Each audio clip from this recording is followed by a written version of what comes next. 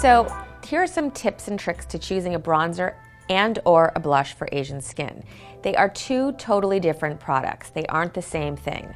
A bronzer is going to give you a little bit of warmth and dimension into your cheekbones, along your forehead, your jawline, across your nose, and a blush is going to be just on the apples of your cheeks, which is right in the front of your face. For a bronzer, you can pick one that's matte or you can pick one that has a little bit of shimmer in it. It's total personal preference, but you do want to make sure that it's a little bit darker than your natural skin tone, otherwise it's not going to show up. For blush, because your skin tone tends to err on the yellow, I like to go to the other end of the spectrum and pick something that's sort of a blue-pink or something that's a little more vibrant. You can even do a bright apricot.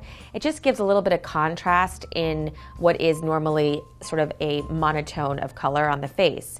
Then when you go ahead and you pick your gloss, it's a nice way to, complement the two products so that it gives a nice cohesive look to your makeup.